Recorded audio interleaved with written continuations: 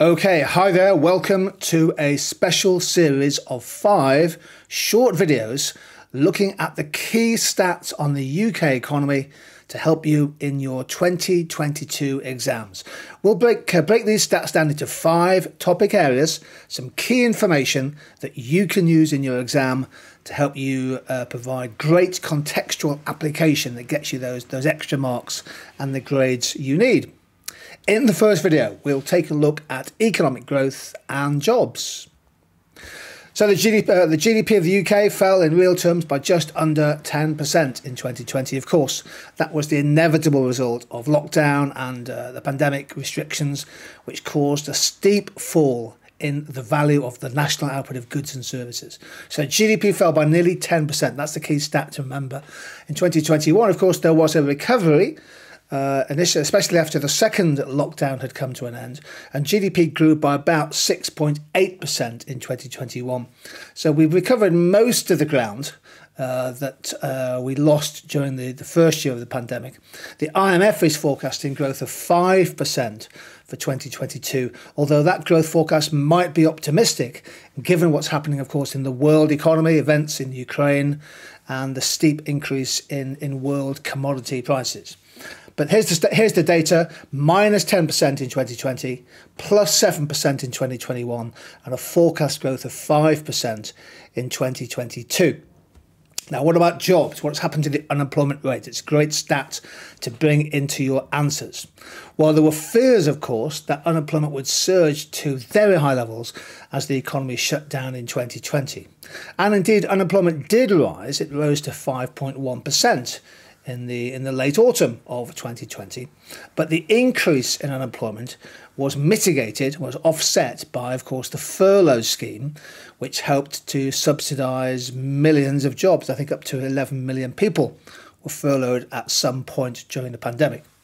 So unemployment peaked at 5.1% of the labour market and has fallen steadily since to just over 4%. Unemployment is currently 4.1% of the labour market. It's going to be pretty tough to get it below 4%, especially as we know 2022 could be a tough year for the economy. And of course, much of the unemployment that's left is long-term in nature and structural in nature. But unemployment is currently 4.1%. Now, what about job vacancies? This is really interesting. Job vacancies are jobs that have been notified as being available but are not yet filled. They have reached a record high of 1.2 million people by the end of 2021. Let me show you a chart.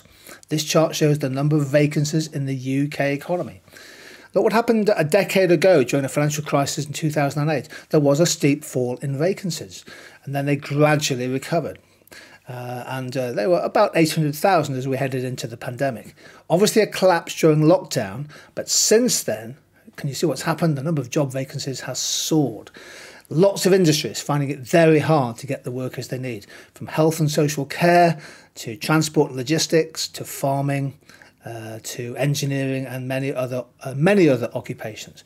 1.2 million people, 1.2 million jobs currently unfilled. That is a key feature of the UK labour market. The labour shortage issue is one that you should really be revising as part of your exam preparation. Youth unemployment. This is a particular concern to many people who are aged between 16 and 24 years of age. How many of them are registered as out of work? Well, the figure is 11%. And that figure has been falling in recent times. And the good news is youth unemployment did not rise as much as we feared during the pandemic. So 11% in the UK, 11.2% in December 2021. But this chart is interesting. It shows the regional variations. So Scotland has a relatively low youth unemployment rate of 6%. So too Northern Ireland and Wales, well below the UK average. Whereas London has a youth unemployment rate of 18%, significantly above the UK figure. And the North East too is also high in that respect.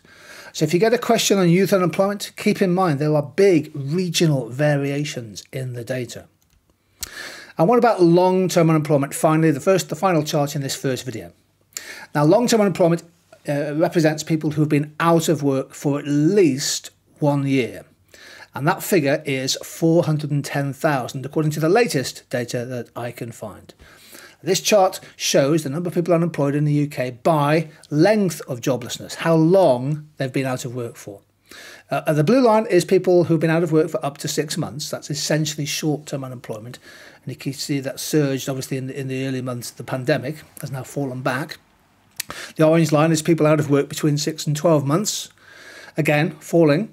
Long-term unemployment, though, however, is rising now. So there's a core of just under 500,000 people still in the UK who've been out of work for at least a year. Now, please keep that thought in mind. Unemployment is low, 4.1% of the labour force, but a sizable percentage of the unemployed have been out of work for at least a year. And that is a structural problem that supply-side policies and other interventions need to continue addressing.